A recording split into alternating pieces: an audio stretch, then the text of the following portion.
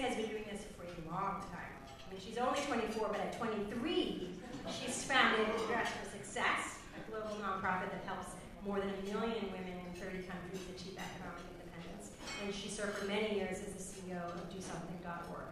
She's the author of the bestseller Zilch. She's been on Oprah, on 60 Minutes, on CNN. But don't let the polished resume fool you. Nancy is tenacious and dynamic and extremely funny. Most importantly, at least to me, she is one of the best listeners I know, and really intuits the needs of people, I think sometimes even before they can articulate it for themselves. We hosted an event earlier this week with Dr. Kissinger and Marshall scholar Bill Burns on the art of diplomacy, and I actually think Kissinger's comments about Secretary of State Dean Acheson, who, as you all know, was one of the key architects of the Marshall Plan, actually could have been words about Nancy. She has an uncanny and profound understanding of the intangibles of human motivation, and she uses that understanding to lower barriers and create opportunities for people. She meets them exactly where they are and gives them tools, and those tools are to better their lives at little cost in real time. It's also her birthday tomorrow, so I hope that you would all wish her a happy birthday, and please welcome Nancy.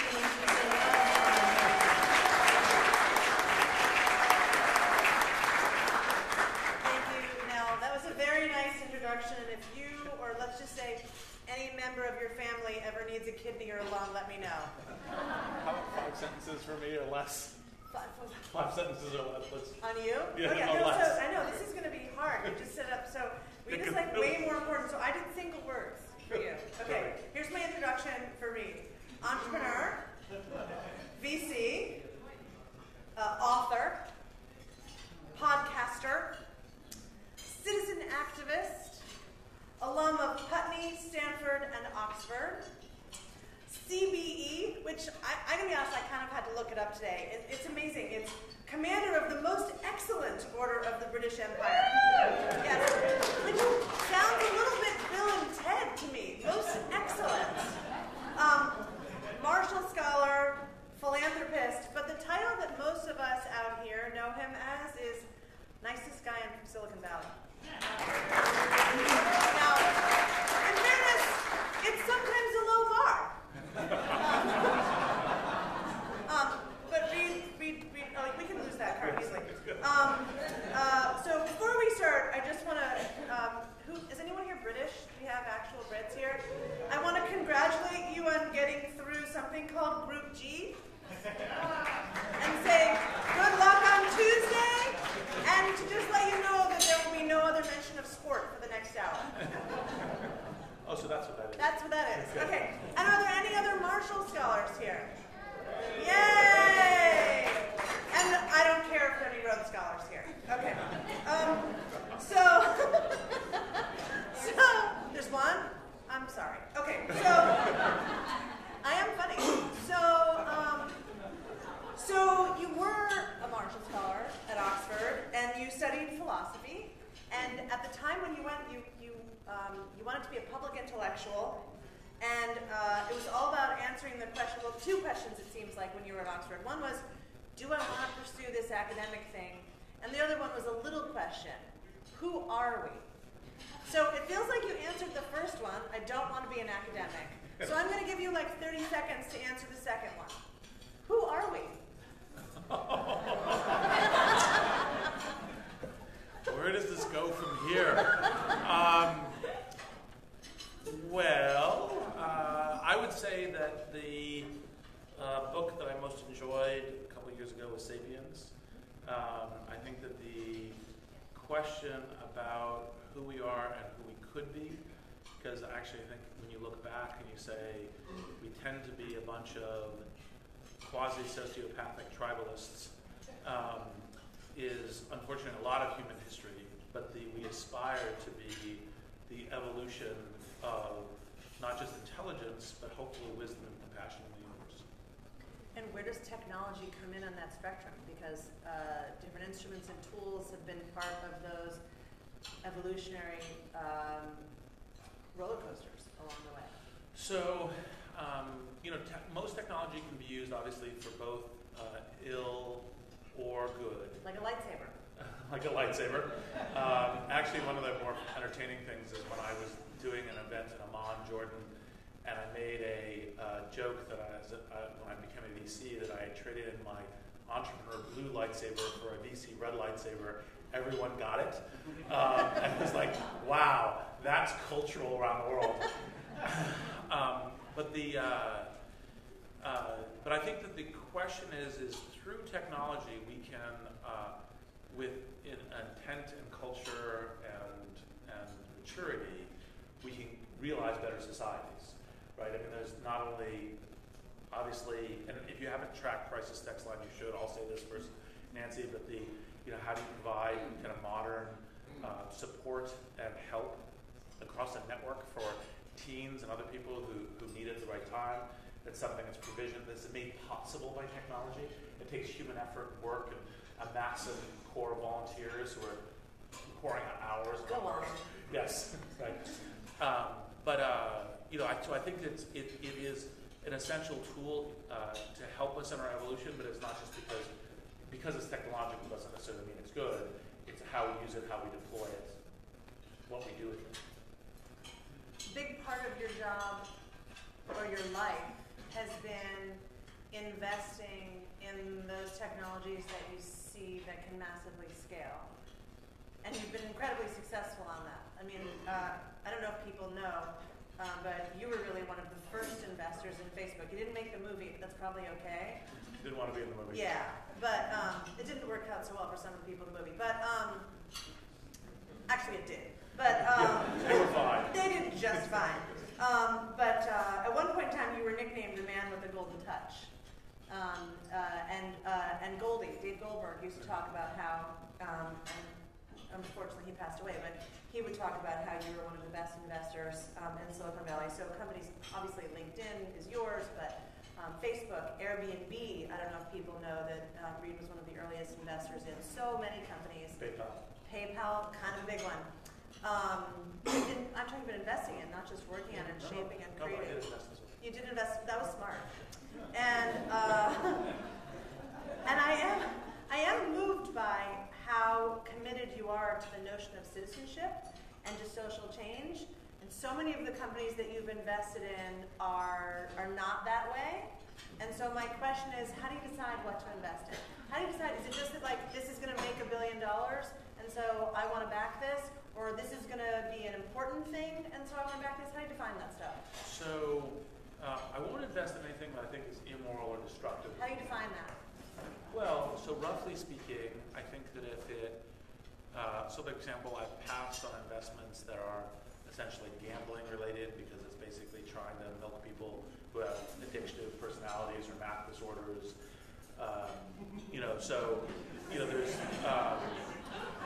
There's things like that are obvious, like negative. I passed on investments because I thought, I won't answer the follow-up question to this, but the CEOs were not very good human beings. And so, yes, I know you would normally answer the follow-up question, so I was pre-advertising. I won't answer it.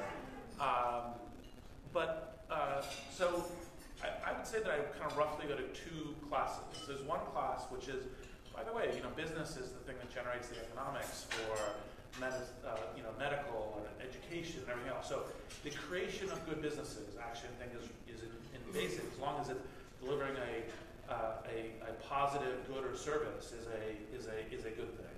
And you employ a bunch of people and those sorts of things. So I will invest in those businesses if they will turn out to be great investments. I prefer investments that have a mission to them, where that mission is helps make the world the way it should be. So like, for example, take Airbnb. The question is to say, well, part of what you're doing is you're saying there's a bunch of people who are hosts who have this enormous illiquid asset that is their house or apartment or anything else that could afford mortgages, could afford other things by essentially becoming a little mini B&B. And so that's huge. But then also for the travelers, look, what kind of cultural connectivity you want? We want actually where you meet locals, where you talk to them, you understand kind of what the local culture is like, and kind of breed that level of human understanding and the this. And so, so that is the kind that I most often go to, or creates an interesting new sense of employment, or that kind of thing is most often what I do. And so, for example, LinkedIn obviously is try to help everyone be able to invest in their own economic career in a way that they can maximize their own economic destiny. And so that's actually the real substance of the drive in investing. Now, I will say for entertainment, one of the things I when I talk about my investing in front of MBA classes, one of the things I will do to try to wake people up is I will actually say in the consumer internet, I invest in one or more of the 7 deadly sins. Love this talk. Right. Yeah, go ahead. And so then they say, well, what about LinkedIn? It's greed. What about Facebook? It's vanity. Et cetera, et cetera. And the reason is because in order to get to massive scale, you actually have to appeal at some level to the appetite structure of human nature. Because actually, in fact, part of being a venture capitalist is you're somewhat of a predictive anthropologist. This is how the human ecosystem will play out with this dynamic of how this product works. Now, the ideal is you take these appetites and you transform them into something that helps people evolve, right? So yes, there are a number of people on LinkedIn because what they most care about is the increase in salary. It's perfectly fine, just like business. But then there's also people like, okay, how do I have a more meaningful career? How do I have a more impactful career? How do I find my way to do things? How do I start a company? All those kinds of things, and you're enabling all of that. This is the thing that I think people don't understand that is a common thread, I think, in your career, which is you haven't just shaped institutions, you've shaped markets.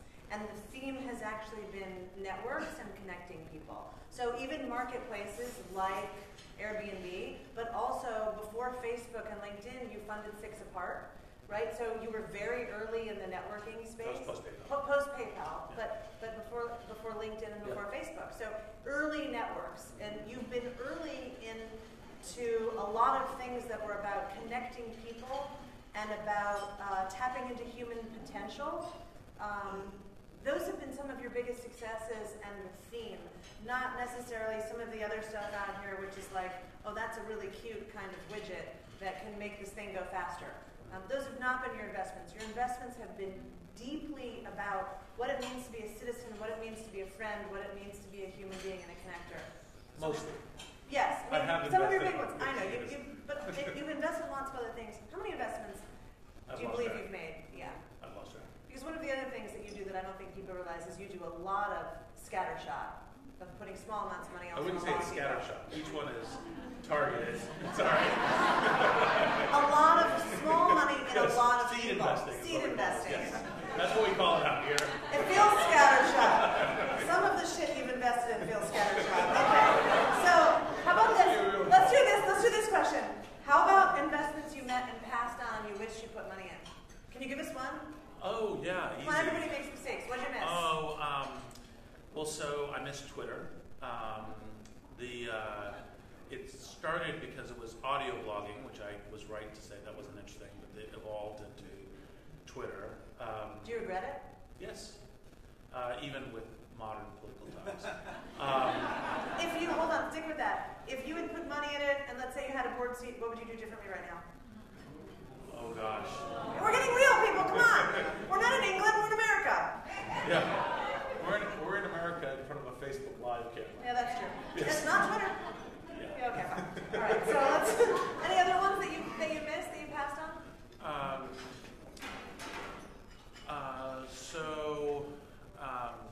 Well, look, it's a long list. I mean, seriously, it's because you're making on the balance judgments about is this thing going to get big or not, and there's always risk, and sometimes you err and you invest when it's wrong, and sometimes not. But there's a number of great companies that like hindsight is 2020. You should invest in. I remember, gosh, it must be 10 years ago now.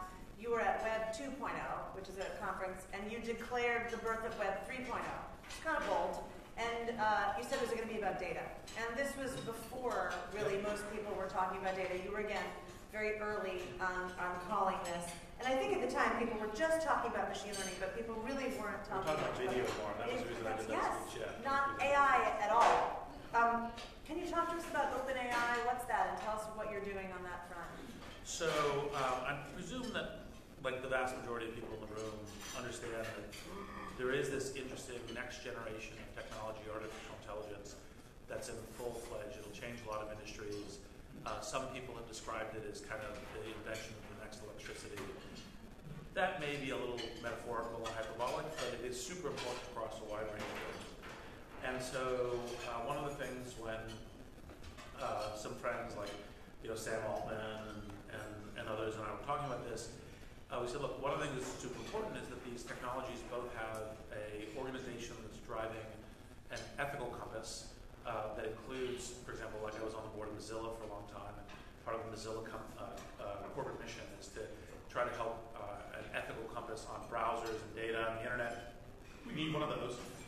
And then we also need to make sure that there's a set of tools in AI that are kind of equally available across businesses and governments and everything else, and this isn't become a modern kind of monopolistic area. So with that, we kicked it off.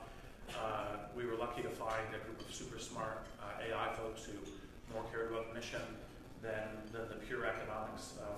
And so they joined the mission, and that's what OpenAI is doing. So let's talk about regulation, because I'm a little nervous about the robots taking over. I'm cool with the robots driving my car, and totally cool with that, because then I can text and not feel bad. Like, there's so many things that I'm totally fine with them doing, but I don't really want them to be my overlord.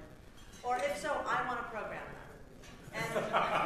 And the likelihood... So Nancy is overlord? Totally fine with that, in my own life. I'm sure my husband is too, not so much. So the question is like regulation. So we've all just gone through the May 25th GDPR. We are all now GDPR compliant. Yay! There you go. Yep. And talk to me about how regulation, if at all, should happen of AI, and then we're gonna talk about Facebook on Facebook Live. So on general tech regulation, I do think it's possible in theory to do this well. When you look at the majority of governments, their technological competence, the way that most regulation proceeds, which tends to be enshrining the future versus the past, most regulatory efforts actually do much more damage than they do help. And that's not an anti-regulation, don't look here, we've got this, we'll be fine, just trust us, kind of general point of view that governments, for example, frequently hear from technologists, as much as you have to really shape it fairly carefully. Like, for example, take GDPR, which at least is trying to make an effort about, how do you create transparency and control over people and their data, which of course is actually an extremely important thing. But like, just as one issue, you say, okay, we're going to create all these new regulations, and if you enforce those regulations in full against every company, you're basically going to block out a whole range of startups, right? Because those startups don't have the cost structure and the ability to be able to do that. So you basically say, well, let's enshrine the existing big companies. And that's just one example of an otherwise noble effort that is actually, in fact, going to say, okay, well, let's lock in more of the current internet companies that are strong. Let's keep them strong. That's our goal, right? You're like, okay, that's a little weird relative to startups and innovation and things. So when it gets to AI, you have a similar challenge, which is, it's like, okay, so if you say, well, we want to try to say, because regulation usually says go from asking for forgiveness to asking for permission, and we're going to do that here. And you're doing that in an environment where, for example, the Chinese have announced that by 2030 they want to be the world leaders in AI. And so if you say, okay, we're gonna slow ourselves down, and we're going to do that unless you can somehow get the Chinese involved in an engagement in that. So I don't tend to go for the slow down approach, personally or in recommendation. What I tend to go is say, how do we facilitate the likelihood that the outputs will have a higher set of probabilities around utopia versus dystopia? So what are the things you can do? And so when I approached that as an individual, I went, well, what I can do is I can go meet the various people or heads and the drivers of what is most likely to generate the interesting impact in AI.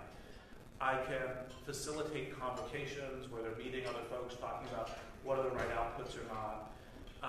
I can try to say, look, here are the key things for AI safety. Here's the key things, like, you know, was one of the co-founders for an AI ethics and governance fund with MIT and Harvard, which is doing good work, but optional for all of these companies to decide whether or not to participate in. Well, it's optional ultimately for the companies, but I wasn't really trying to get a formal agreement from the company as much as I was trying to get the leaders of the projects involved in it. And most of these people are actually pretty good people, so you provide them the tools and so forth. Now, that doesn't mean that there aren't issues, but look, there's issues in lots of areas where there isn't regulations. And then you get to areas of software, you begin to say, okay, well, like, I don't even know what a regulation of AI would actually really look like, right? And so I think the more important thing is to say, well, how do we shape it in a way, how do we help the groups that are doing it be transparent in dialogue and shape it in ways that has good outputs? Now, relative to the jobs thing, I tend to think that everybody overly emphasizes how quickly that will get there, including the technologists themselves are doing it. Because you frequently say, it's like, oh, we need universal basic income because, you know, 10 years from now, we'll all be robot factories, we're making everything. And you're like, no, we're nowhere near that close. And the curve, even when you get to autonomous vehicles, where people say, you know, basically like, okay, well, driving jobs are super important. We have to deal with the transition cases. You know, that's a starter job for a lot of people. You have to deal with these kind of things in society. All 100% true. If you literally took every car manufacturing factory today and started manufacturing AV cars today, that would take 8-ish years to 15, depending a little bit on density in cities, to begin to get to where that was making that level of impact. That's some time to try to make that. And that's if they all started manufacturing them right now. So people kind of go, the robots are coming for your jobs. And it's like, well, not really. And by the way, we do have translocutions of productivity. And I do have a rational belief that a lot of other jobs will be created. Now, I think most of those jobs will be created through entrepreneurship, which is one of the reasons why, like a surprise to me over the last couple of decades has been how much my philanthropy has been supporting entrepreneurship. So our jobs are safe, or at least our kids' jobs maybe are safe for a little while. Or new jobs. There'll be new jobs. There'll be new jobs. Sentiment analysis, we've already talked about, is really not there yet, and is a fair way off. Let's talk about, so you're not so worried about AI regulation. Let's talk about another area of regulation, because you're one of the few people out here who actually will talk about regulation, because most people are in technology and in Silicon Valley are pretty libertarian. We can talk about why that is in a second too. But let's talk about social media. So a couple things. One is the UK, interestingly enough, appointed in January a Minister of Loneliness. Yeah, I should ask you about that. That's more your... Yeah, but I get to ask the questions tonight. Okay. So one question I have is the impact of social media, you think, on society. Like, is it a good thing? Is it a bad thing?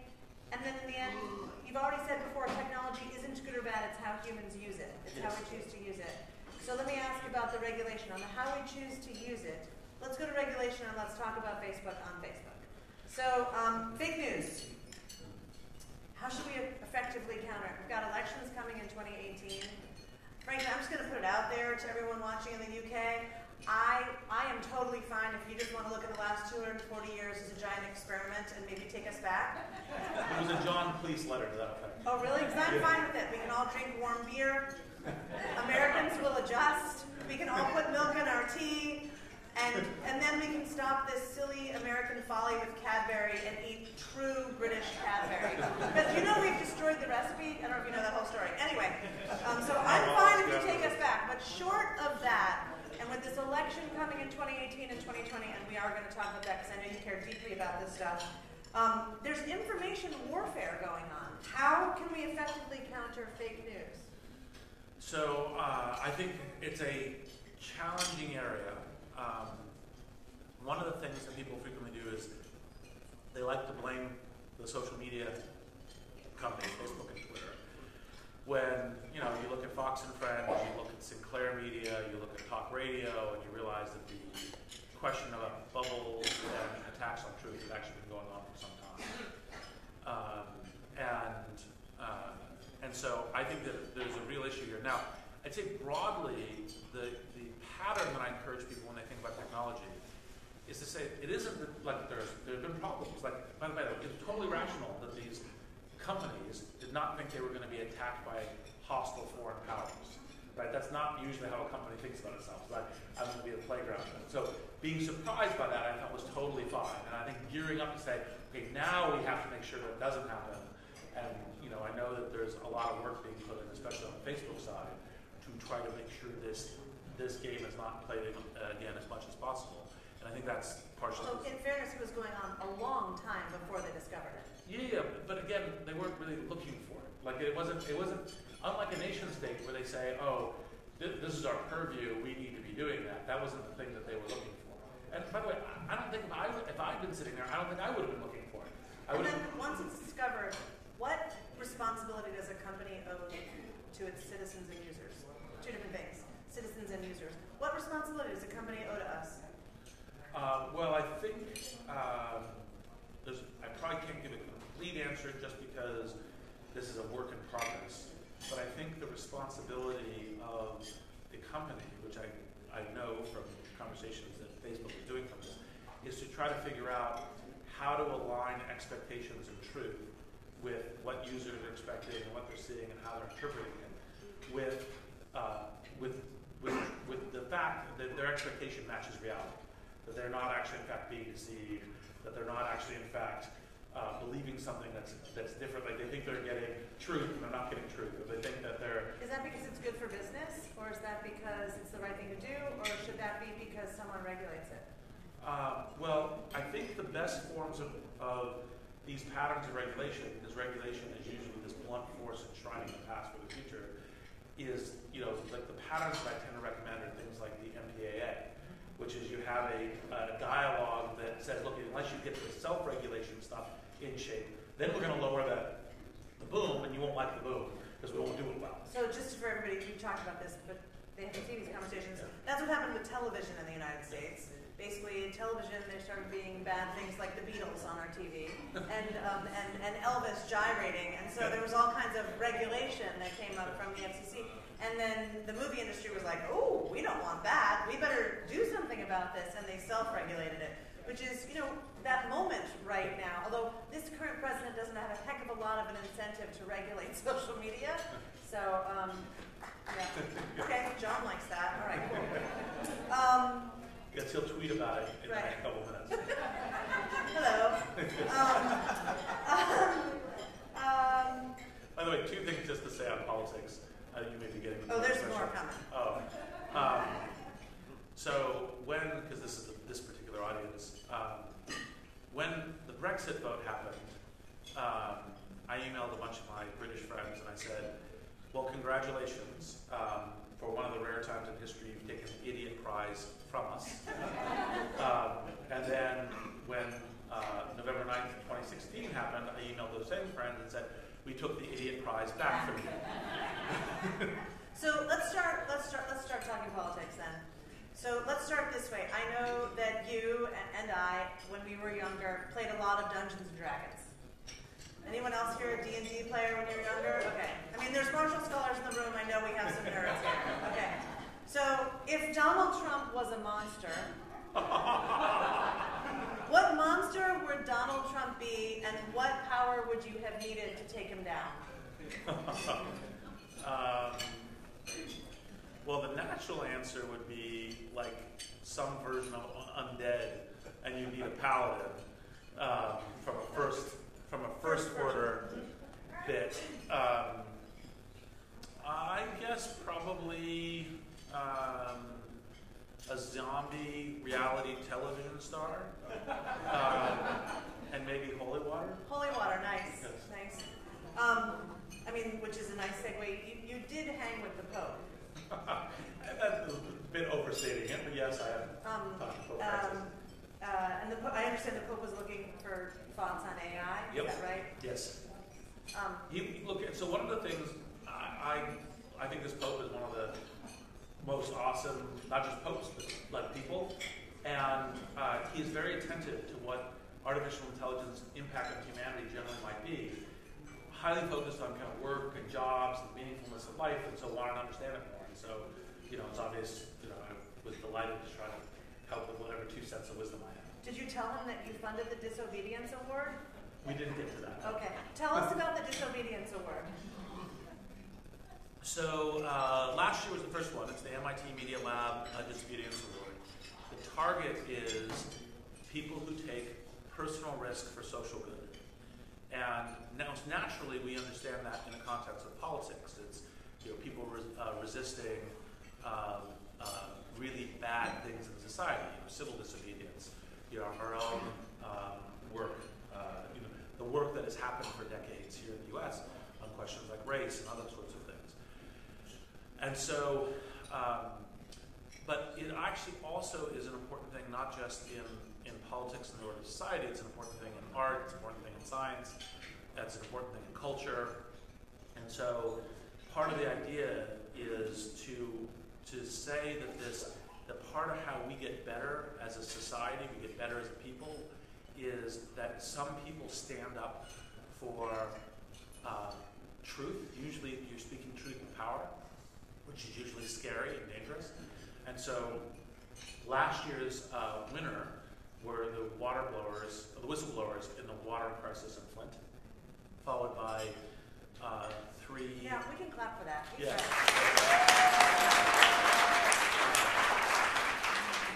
Followed by the Standing Rock movement. There's which I didn't know until this process came about.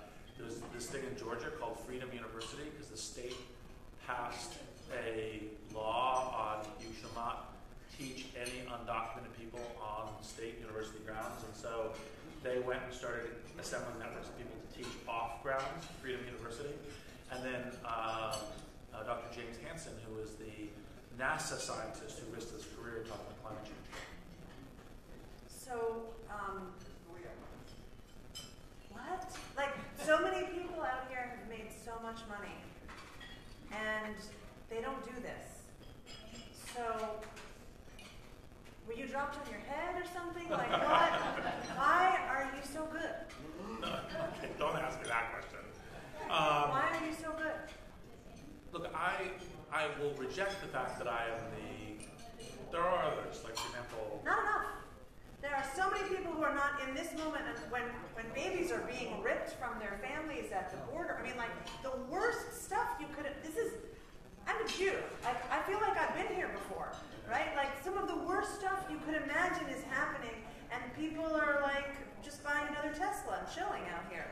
You are not. You are spending, it looks like something like 60 to 70% of your time on these serious citizenship issues. Why?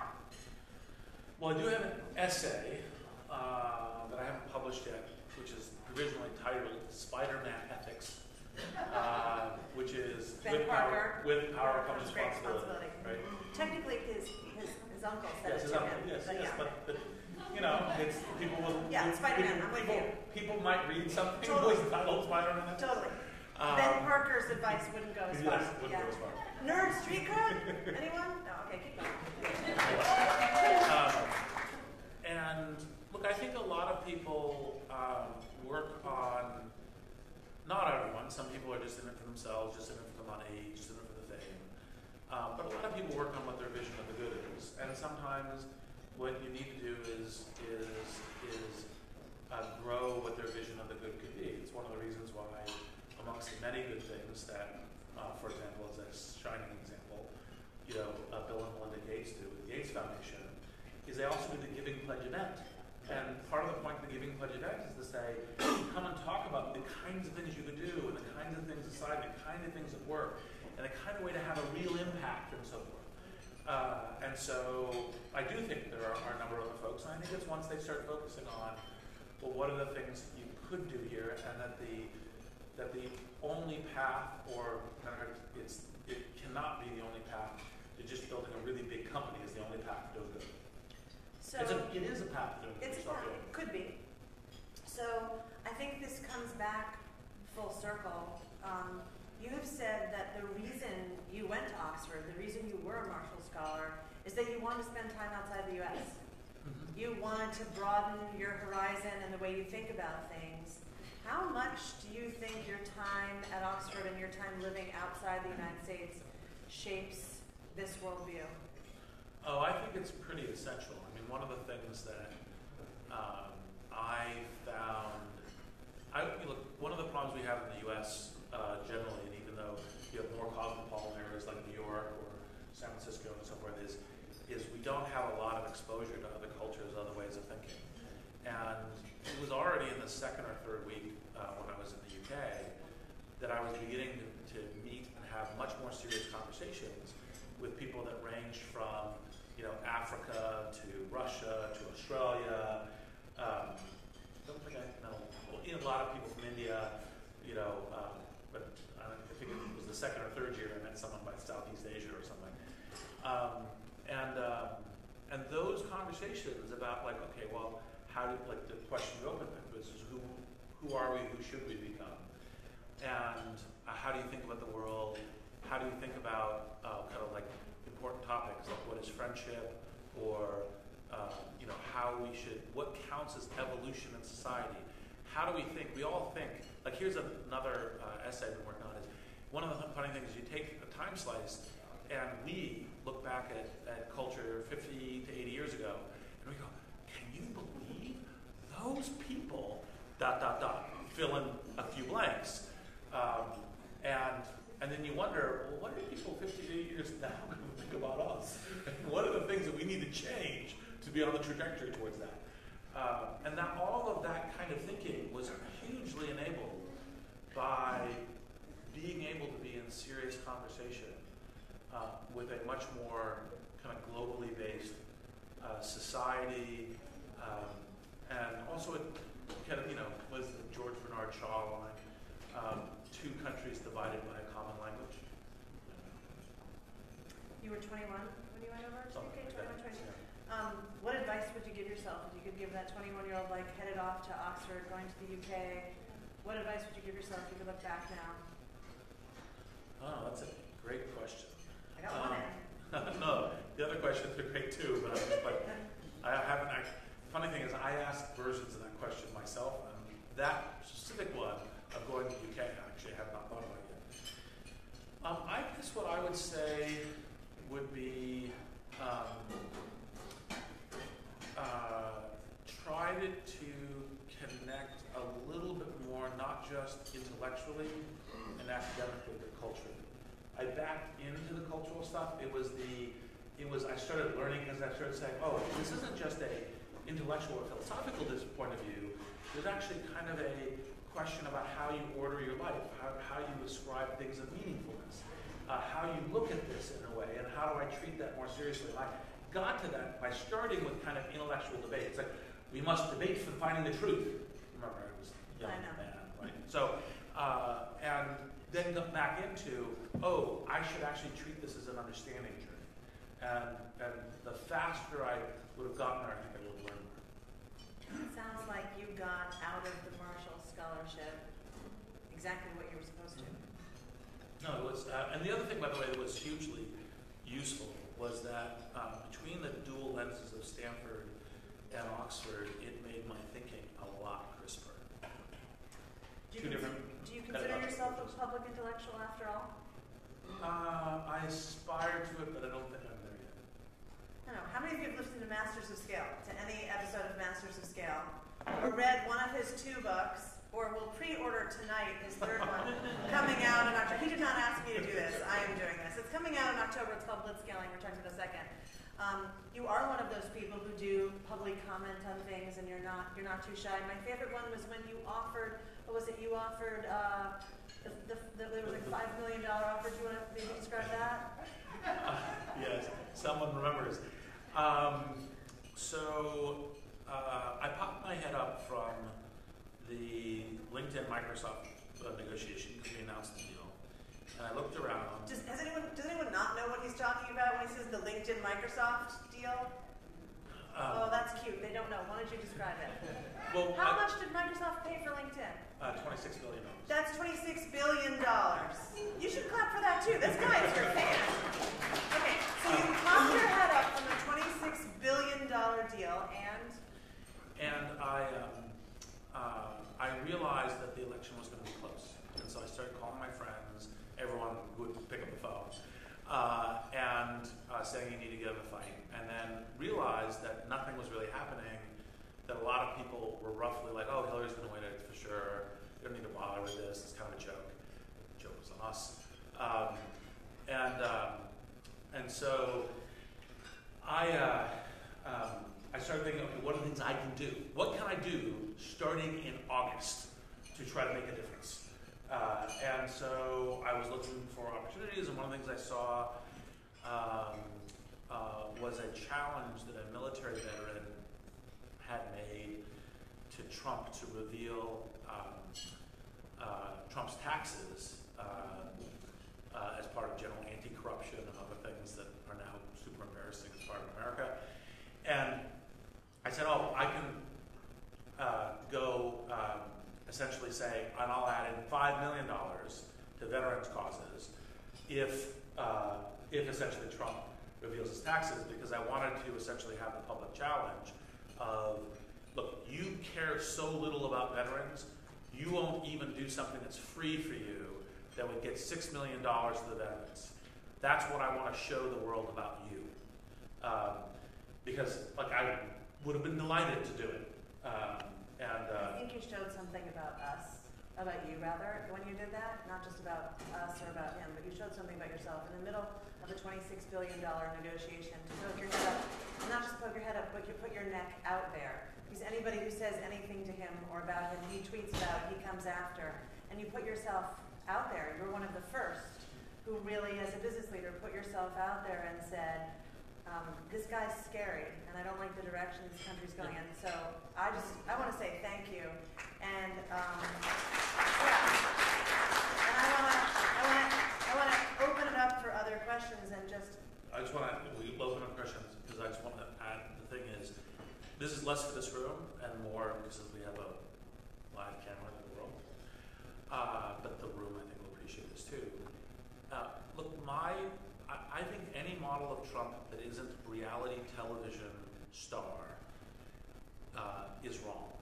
All he's doing is playing for the ratings every day. He has no model of governance, he does not have a theory of what is better healthcare, and he doesn't actually even really care about this stuff. So now we are all living in a reality television show, and that is scary and a nightmare in a variety of ways. Would you ever run for office? No, that's not. Look, my expertise is as a product strategist, as a business strategist, as a board member, as an investor. As a small company thing, but for scale organizations, there's other super talented people who do that. You're pretty great at picking super talented people and companies. Who do you like in 2020?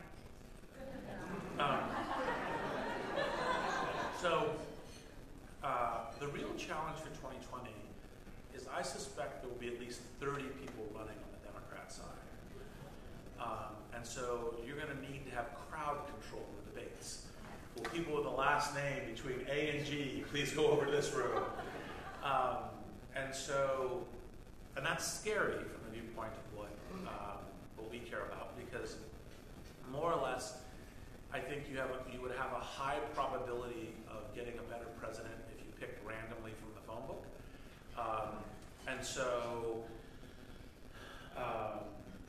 I think that there are a set of candidates or people who I think considering seriously running, but it's not for me to out them. Ooh. Okay, let's open it up for questions from other people. Other people who have burning questions? Yep. I'll repeat it so that they can hear you. Go ahead. Nancy already brought up the issue of family separation and order, and I was just wondering, is there anything that the tech community... Nancy brought up the issue of family separation and order. I was wondering, Reid, if you thought there's anything the tech community can do or is doing that could help. Thank you. I think, the most central thing to do is turn the House Democrat, right?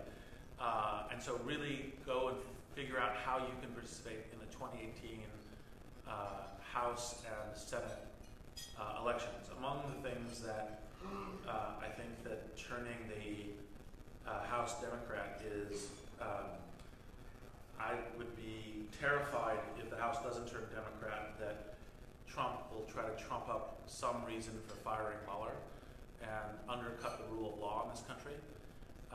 And so all of that all comes back to making a political change there.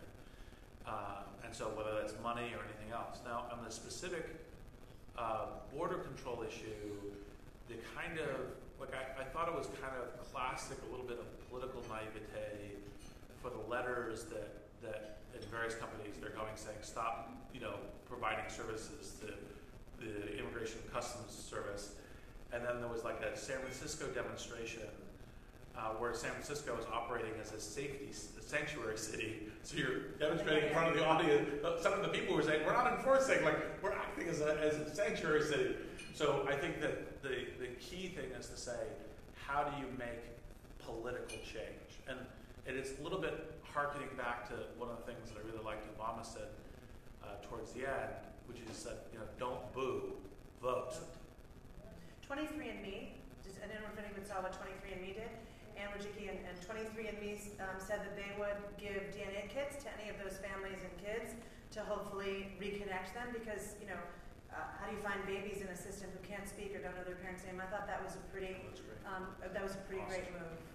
Yeah. Anybody else have other questions? Way in the back. Do you want to sit? Yep. Way in. Hello. Almost in England. Yep.